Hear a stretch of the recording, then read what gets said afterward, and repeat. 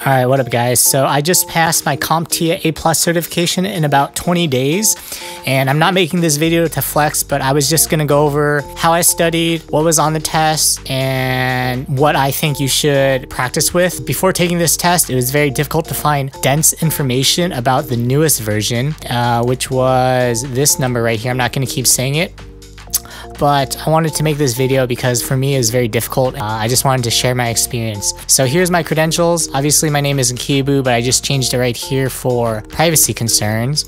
And let's go to the overview. So this is what they give you when you finish, and it's a pass or fail. Core 2 I took on the 20th. Here is the areas I need to improve on. For Core 1 I took on the 21st and I passed, and here are the areas I need to improve on. I started studying on September 1st, and this was when I was able to take off work and rent an Airbnb. I wasn't going to start studying until I knew I was able to take off work. I took both tests back to back, 20th and the 21st, and I passed with a mid 700s. Sorry guys, I'm trying to make this video very fast because I got other stuff to do. So if I'm not speaking too well, that's why. Alright, so I studied for about 2 weeks. I already have previous programming experience with React, Next, obviously HTML and CSS. I am comfortable running basic commands on terminal, not PowerShell, so like list, cd, remove, stuff like that. I already have previous experience using Linux, mostly Kali Linux, but I pretty much have like no experience using Windows 10 or 11, and the last Windows computer I owned was running Vista, and I've pretty much been a Mac user. So if you're going to this with Windows experience and zero Mac or Linux experience, I think you will be okay. Now here's my most helpful advice. So what is your motivation to pass these tests? And my current motivation is I hate my job, I work with children, and it's very tiring. Other helpful advice, I watched pretty much only Professor Messer's videos on YouTube, and I bought Jason Dion's test, I don't know how to pronounce your name, sorry man. Udemy Core 1 and 2 is like about $10. I highly recommend buying both of these because this will help you practice, and I believe these are the only two things that you should use to practice. Alright, knowing I would be taking the Network Plus certification soon, so I knew this knowledge was low level. In the future, this knowledge I'm going to have to retain for the Network Plus. Obviously spend time studying, so I'd wake up, start studying, go to work, come back home, continue studying. And this is what I think was the most important thing, was stamina, because you have 90 questions and it's very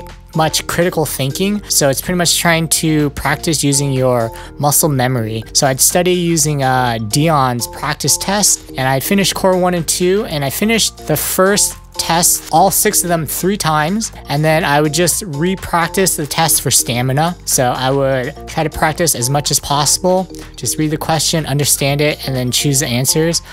This is probably the most helpful thing. Pretty much I was to the point where I could practice a test in the morning, review the answers, practice the test at lunch, review the answers, practice the test at dinner, and review the answers. So I could practice 3 tests a day, and this really helped improve my stamina and improve my muscle memory. Alright, so preparing for the test, so the day before, I walked to the testing center to check the distance. So it gave me an estimate time of when I needed to leave the house, and then I crammed all of Professor Messer's videos on 2 times speed the day before. And for the Core 2, which I took first, I was able to review all of Dion's Core 2 practice tests before the test, and I built up so much stamina that I was able to review all 6 practice tests before going in to my exam. And then for the Core 1, since I was taking it the next day, I had about 12 hours to study. There's a sleep break in there, and I crammed Professor Messer's videos Core 1 on 2 times. I'd skip the parts that I didn't know, and then I would study with Dion's Core 1 test.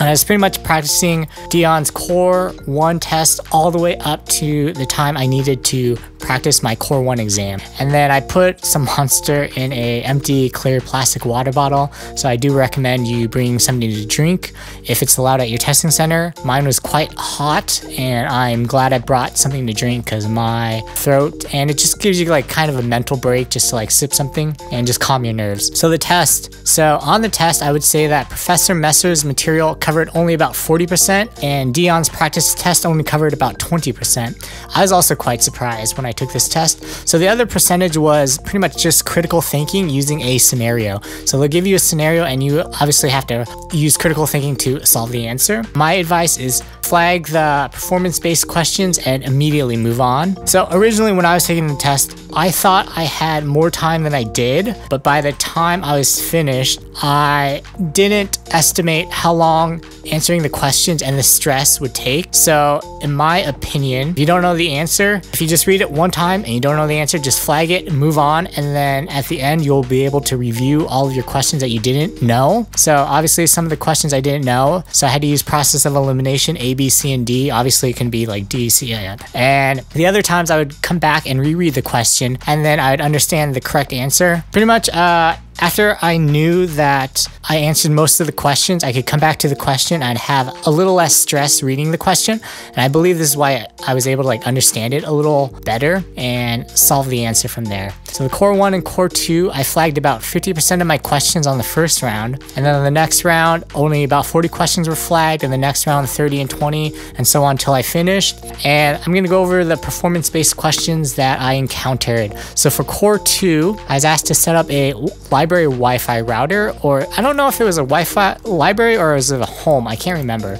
but I had to rename the Wi-Fi library to library or home. I enabled channel 11 so it doesn't interfere with other Wi-Fi channels. The lady wanted a certain MAC address with only 2 devices, so you have to turn on MAC filtering and you copy and paste the MAC addresses that she wants. For the second question, you were given this screen with like an instant messenger chat, and on the chat there's a CEO complaining that he can't access his like mail or messages, and then you're given a response. So you click the response, it'll pop up a window and you get maybe about 4 questions or like 4 responses that you can choose from within this messaging app. And so you select a response. So the first one, you ask a question, which was like, did anything change, or has anything changed within your computer? And the CEO will answer that like there was a computer update, and then you're given something to tell them to change the port. So I think I chose port 25, which I know is wrong because port 25, the simple mail protocol, it only sends mail out, and I think it should have been 110, the POP3, which will keep the mail on the server and then you can reread it. I don't know if it was POP3 or IMAP. Yeah, if you know, just let me know in the comments below, but I believe I put 25, which was an incorrect answer. I believe they give you 25, 58, and POP 10, and like the IMAP. And then number 3, I can't remember, so if I remember in the comments later, I'll post it. For the core 1, so there was, the number 1 was, there was a printer causing problems when trying to print large prints, and the toner was like smearing or something was wrong with ink. Yeah, it was a laser, so I think they use the word toner, and you have to select the tray and you have to select the fuser. And part of this question was you're only supposed to provide answers to the problem. So they actually give you like 4 answers to provide, but you only provide 2 answers because these are the only correct answers to solve this problem. And this was a little confusing until I reread it. So large prints was the tray, and then toner smearing was the fuser because it wasn't getting hot enough. But then it gave me like 2 more, and I was like, this doesn't make any sense because like these both answer it. And then I reread the question and it asked you to only provide the answers to the problem. So I left the other 2 blank. Continuing on to number 2, they ask you to set up a gaming PC and a home PC. So the requirements for the gaming PC was to make it as fast as possible. They don't care how much money it is. And the requirements for the home PC was make it for video calls and as cheap as possible. I think if anyone studied, you're just gonna have to like figure this out. And then for number 3, a customer complains about their PC turning off after a few minutes, and so you have to problem solve. So originally I thought this was a overheating issue, and then you're given specs about each component. So they have like a water cooler, a CPU, RAM, the motherboard, and the BIOS, and you can select and it'll give you some specs on each component. And then at the bottom of the window, you're given 2 selections. So the first selection you select and it'll give you maybe about like 12 selections on what you need to fix. So like update the BIOS, change the motherboard, problems with like change the CPU, and this is just solving the problem. So I think I chose update the BIOS because the problem was that the BIOS temperature, so the BIOS temperature was much higher than the CPU temperature, and so I believe that was causing the problem because it wasn't a power supply problem. Don't know if this was correct. They gave you like 12 and I was stressed and I was in a rush. And so then the second one was what kind of issue is it? And I believe I select like, it's like overheating, components problem, and those are like the two ones I was like battling back and forth with. So I think I chose overheating. I was a little confused with the answer that they were giving me. So that's that. I was not asked any questions on the CAT cables, so the speeds, the CAT, category 6, category 5, category E, 5E, stuff like that, and nothing about post beeps. I remembered them, but you don't have to remember them. And the speeds I was kind of worried about with the CAT cables, but they weren't asked anything. I was only asked about 1 or 2 questions about command lines because I already knew them. I don't really remember thinking too much about them, so I can only remember 1 or 2 that were asked. I was only asked a couple questions about Mac or Linux computers. It was mostly about Windows computers, and as you can see here, my areas I need to prove in is pretty much all Windows. Sorry guys if I was stuttering on my words, and like I was just trying to make this video as fast as possible, and I hope this helped you out. If you have any questions, just leave them in the comments below and I'll try to answer them as fast as I can. But yeah, I just made this video because when I was trying to take my test, I couldn't find very good dense information about it. So I hope this helped you out, and yeah.